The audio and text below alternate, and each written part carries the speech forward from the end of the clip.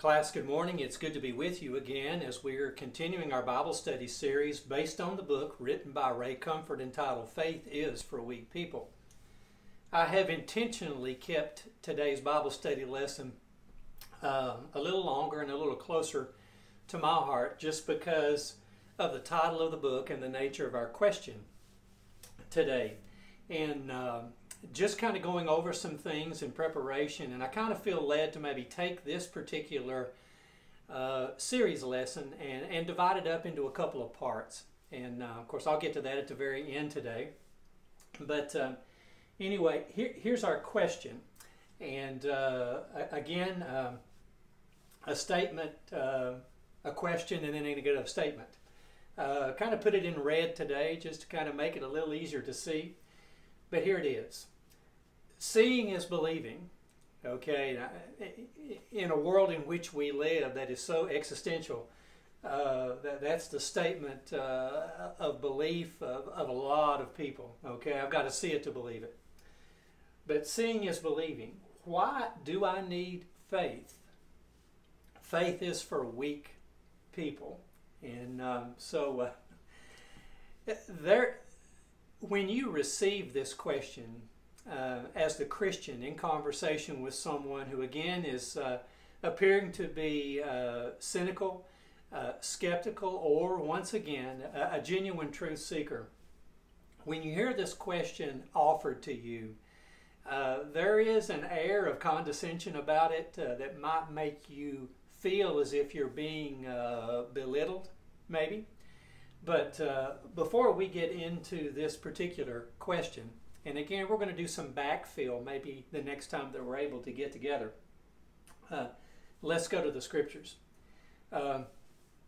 If this verse and the ones that will follow seem a bit familiar to you, they should. In fact, I think, well, they are, and I hope they do. We actually used these verses back a few weeks ago when we were talking about the question or answers to the question about being good enough to go to heaven. But we're going to get to look at it today from a little bit of a different angle. It's one of the beauties of the Word to me is that you can take the same verse at different times, different days, different weeks, and you can read them and you can come up with something under the leadership and guidance of Holy Spirit that might mean something different to you from one time to the next. I think it just testifies to just how deep a store well and a reservoir of knowledge and wisdom and beauty that the Word of God holds. But Paul, writing this to the church in Corinth, chapter 1, verse 27 of 1 Corinthians, says this, "But God has chosen the foolish things of the world to shame the wise. And God has chosen the weak things of the world to shame the things that are strong." Again, the gospel message, the good news as we refer to it as, God's love for us, providing Jesus. Jesus' willingness to lay down His life, to go to a cross, to pay the ultimate price through sacrifice for us in order that our sin debt could be paid for. And that by exercising saving faith and turning our life completely over to Him, trusting Him, becoming a Christian, Him saving us, God imparting and imputing into us the righteousness of Christ in order that we from that point forward can live and walk in a newness of life. The world apart from Christ can see that and hear that and try to process that from a worldly standpoint, and they can view that as being quite foolish. Well, who would believe such nonsense? You know, you can't go as far as to say that you don't believe in Jesus to the point that you don't believe He existed, because we know that He was a historical figure. Some people would almost be willing to tempt you into thinking that they have gone that far. But to a lost world, to a fallen world, to people who don't know Christ, who are trying to work through and navigate through the complications of life on their own, essentially, as slaves to sin, whether they would want to admit it or not. The good news of the gospel seems like foolishness to them, and we appear to be foolish, those who profess and possess Christ as Christians, to go out purporting such a good news message. Only foolish people, foolish things, would choose to go out and to make it seem to a lost and dying world that we believe in such a foolish message. So, and it's getting more challenging and more difficult, I feel, as we continue to go forward to try to convince a lost and dying world of their need for Jesus. Fact is, we're not doing it on our own anyway, and that's wonderful news of hope for us all. So, that being said, and again, just kind of reiterating what we have just said, a foolish message, that God would choose to use weak vessels, those who are prone to kind of wander like us, human beings. But we've been extended the highest honor and privilege of being on mission with God, to be able to share this good news, and that Holy Spirit could use us in some way, shape, or form to lead others toward or to Christ. God does the saving, but my goodness, He has extended to us a part in a marvelous, marvelous process. And if folks want to come up with a why, to why is this, or why choose you, or why this message, listen, because it goes beyond human reason. What God is trying to do for us is eliminate anything that we might have in and of ourselves, anything that we would have in and of ourselves to boast about. Okay, remember, it's not of works. If salvation was of things that we could do, we would only boast and brag about that. Again, Paul's writing to the church in Ephesus. So, we can see the reason why these things are. And here again, a couple of verses. I'll just kind of allude to them here out of Acts 13. We talked about, the word of the prophets, that there would be scoffers, that, a work that would be done, a word that would be shared, of which, folks would never believe. We find ourselves living in much the same time today, the beauty of prophetic fulfillment. So, when we receive a question or hear a question coming at us like this, where we might want to take this a bit personally, as if they're looking at us and they're thinking, okay, are they looking at me and calling me weak? Does that sound belittling in a way? You got to be very, very careful. Understand just how easily that our emotions can kind of get involved. We can appear and sound and come across as being a bit defensive. We do not want to allow that happen. I have been guilty of that, have been called out as a result of that, and deservedly so. But we need to be very careful. Allow Holy Spirit to stay in front of us here, to guard anything that might take place where something might well up inside of us that could cloud our ability to process clearly, and allow Holy Spirit to do the work that He desires to do. So as we're moving forward here, some things to consider, okay? A truth that we need to understand.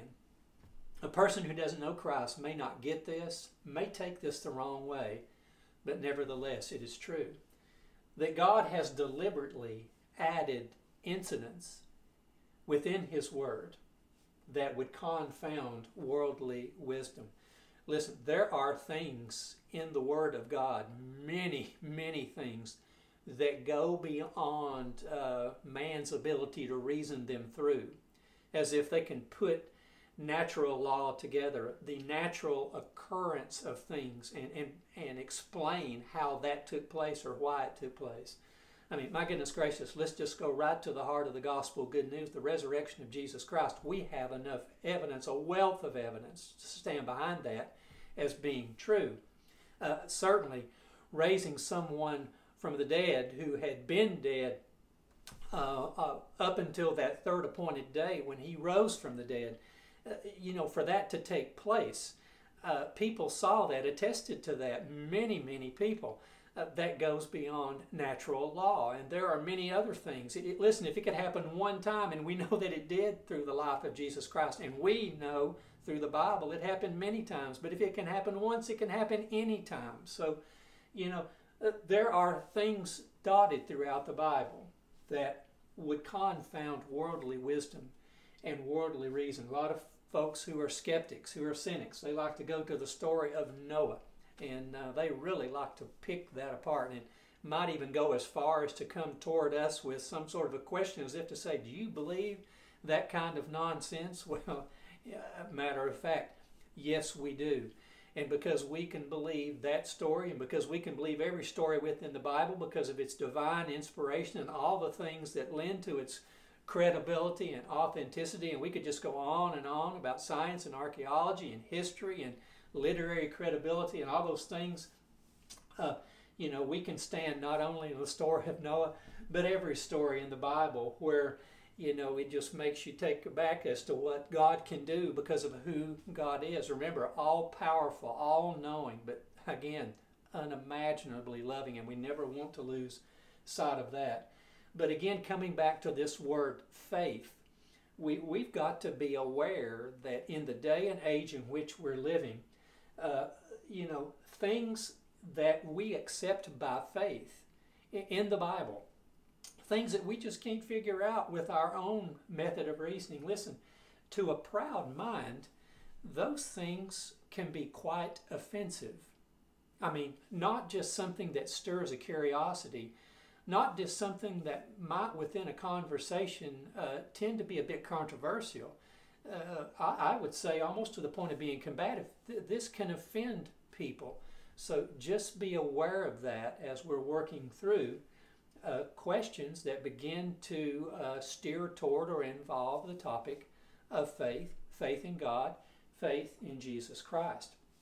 But God did that within His Word so that those who think that they know it all would be confounded by it to the point of becoming argumentative over it. So just keep those in mind. But and this is where we'll end today. We're not going to do it right now, but we'll come to this. Jesus offered a word. He offered a challenge. You could almost look at this almost as a warning of sorts. And I'll come to the scripture here in just a little bit. But listen, there was not a demographic, not a group of people in the Word that I see, that I read about, that you might read about, that Jesus seemed to love and adore more than children. And He used them to teach as He was blessed by them being around Him. And listen, I'm sure that He was blessed to have them near as they, I think, were just adoring of Him. I just feel like anywhere that Jesus was, the children just weren't far away from Him. And He used that as an object lesson as to how we as human beings would enter the kingdom.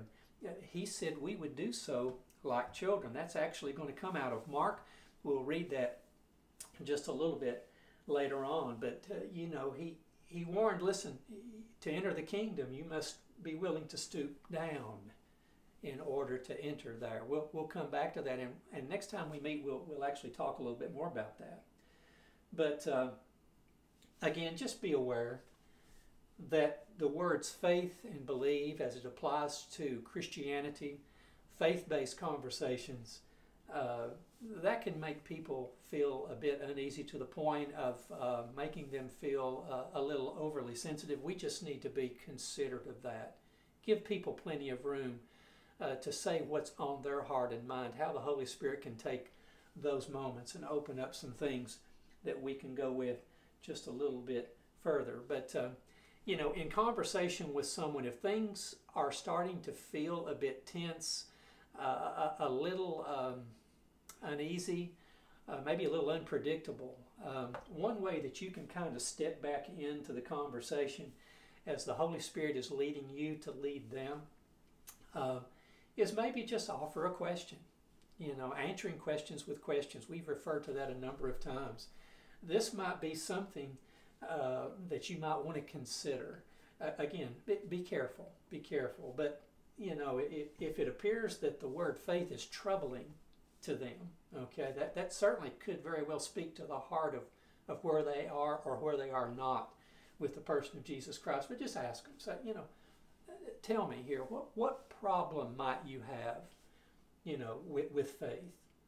Tell me what bothers you or seems to really irritate you about that. See what the Holy Spirit might unearth there along the way. And listen, here's a question that kind of steps out of the faith conversation, but it certainly keeps you very close that you could walk along with it. And I like this question because it makes great logic and sense. Aren't all relationships, partnerships, contracts, treaties, aren't they all founded on the principle of faith? I mean, you make an agreement with someone, you make a promise or a commitment. I mean, my goodness, it could be just as trivial as shaking a hand. It could be the spoken word. Hey, do I have your word on that? It could be requiring pen on paper to sign a name, date it, notarize it, whatever the case may be. But, aren't all of those, however you want to define it in whatever arena, aren't all of those based on a faith principle that you're believing that whoever or whatever group, they're going to keep their word, they're going to keep it, they're going to keep it intact, what you agreed to in principle, in word, however you put it, however it's stated.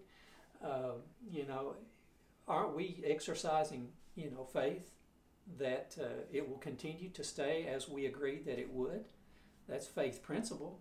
Aren't we all operating on faith in many, many circumstances of life? And if that seems to kind of get the wheels turning just a little bit, understand that your humility, your mild and gentle spirit in conversation, the Holy Spirit can do so much there to divide a spirit of cynicism regarding this matter of faith. Maybe you could take that question that we just talked about and maybe you could ask maybe a couple more. If you get the opportunity to do that, I think that's progress. But you could say, listen, is there any type of relationship without faith? Any relationship at all? And this is where it gets, kind of serious. It's a pointed question, but, listen, it begs for an answer. If you're basically saying that you don't have faith in another, are you in essence calling them out as a liar? Now, all these things can circle back around if they're offered in the right spirit to this place of where maybe faith is no longer considered a threat. And if the Holy Spirit is able to use us, and He can, to bring someone around to that summary conclusion, I think even in the midst of that conversation, if it doesn't all summarize and conclude in one sitting, I think that's a great work and great progress has been made. So, listen, just remember, and I've got this little header at the top, remain poised. Don't allow the situation or the conversation to get bigger than you. Poise is kind of a sports term there. And here's something, and again, tread carefully here. You might even interject kind of a statement here, a rhetorical type statement. You could look at a person, if they're processing this, listen, you'll get the sense of the climate and the tone of the conversation. You'll know in your spirit, Holy Spirit will confirm to you, hey, there's progress being made here. Be careful, be careful. You might even go as far as to say, it's no surprise that you view faith as you do. They may come back very quickly and say, what do you mean by that? Again, gauge the tone. And then come back to what we started with in our scripture there, in Paul's letter to the church in Corinth. Just say, listen, the Bible says that folks will look at the matter of faith in Christ, Christianity, the good news of the gospel.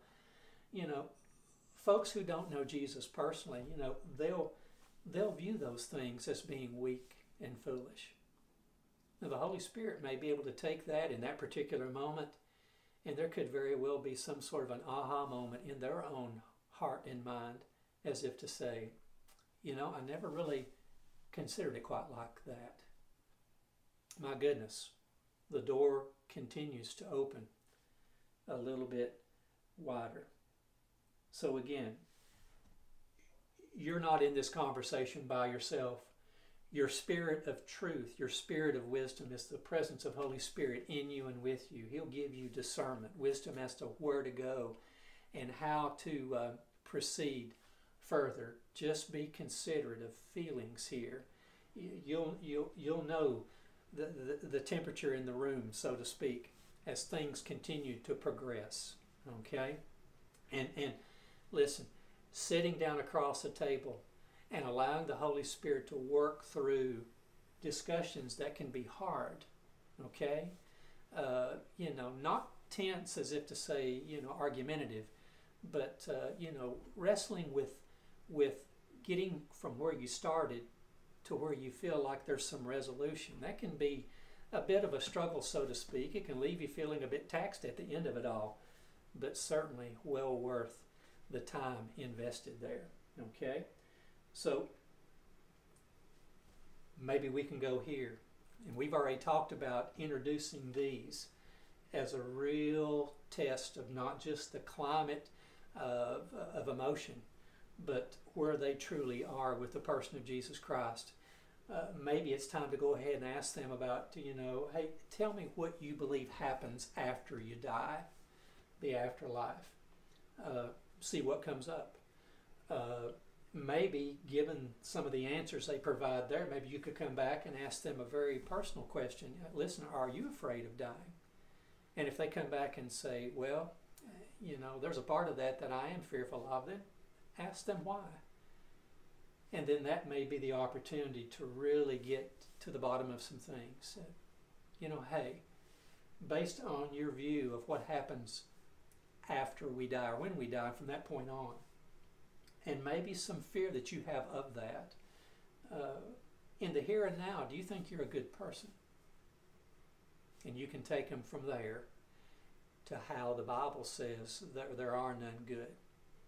You can use the Ten Commandments as the premise there to prove that we all fall short, that we all have sinned. And for the person who's prideful and cynical and a bit pushy in conversation, this is the Holy Spirit's way of humbling them.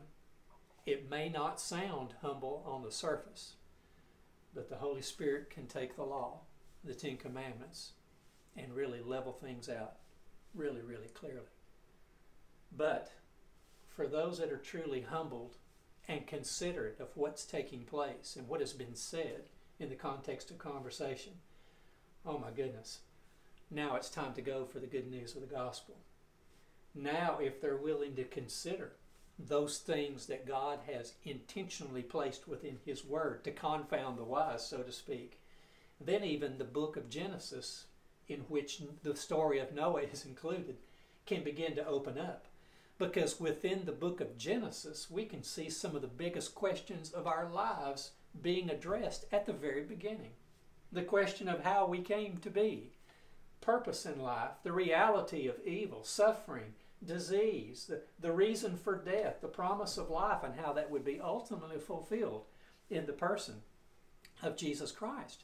So, the Bible begins to open up when they're willing to consider the matter of faith and how that makes the Bible come alive. Again, a language that they can't speak, nor can they fully understand until they're willing to turn their heart and life over to Jesus Christ. You're there to plant seeds. You're there to sow gospel seeds. What an exciting opportunity this is.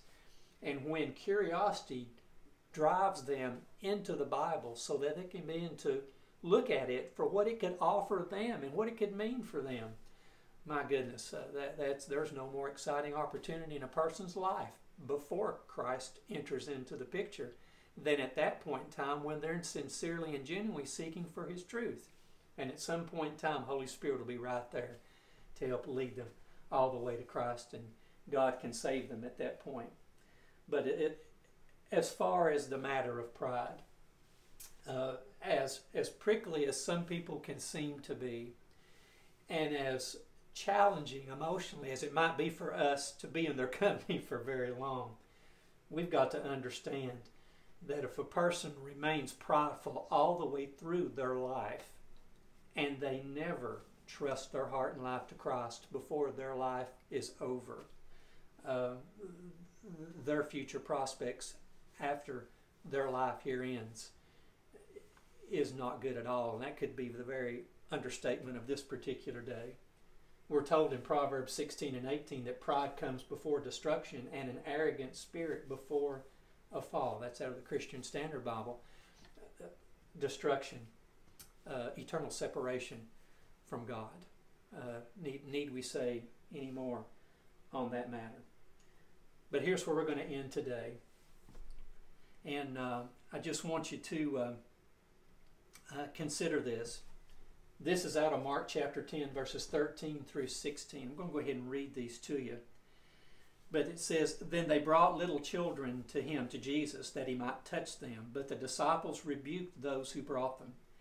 But when Jesus saw it, he was greatly displeased, and he said to them, 'Let the little children come to me, and don't forbid them, for of such is the kingdom of God. Assuredly, I say to you,'" again, this emphasis on verse 15, "assuredly, I say to you, whoever doesn't receive the kingdom of God as a little child will by no means enter it at all." The Bible says, "Then he took them up in his arms. He laid his hands on them, and then he blessed them." So, entering the kingdom as a child, and I guess the comparison contrast that I would like to make today would be between these two words. And when we gather together the next time, we'll spend a few minutes talking about the distinct difference between being childish or childlike. How that Jesus loved having children around, to bless, to be blessed, and to teach. We'll look next time about the distinction between those two words and entering God's kingdom. Let me pray with you today. Father, we do thank you so much for bringing us together again. And we thank you most of all for providing Jesus. And Father, we thank you for providing him as the way to you. And as we continue this time, Father, I just pray that as we go out and about, our spiritual eyes and hearts will be open and soft and receptive to the opportunities around us.